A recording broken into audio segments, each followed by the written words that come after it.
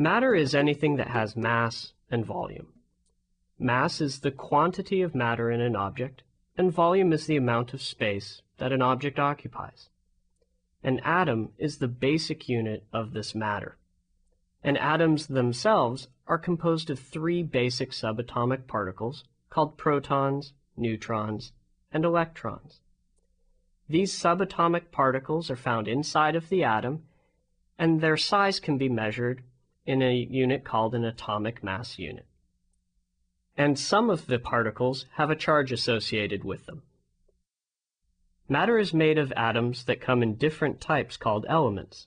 These elements are atoms with different numbers of protons, neutrons, and electrons. The periodic table is a list of all the known elements.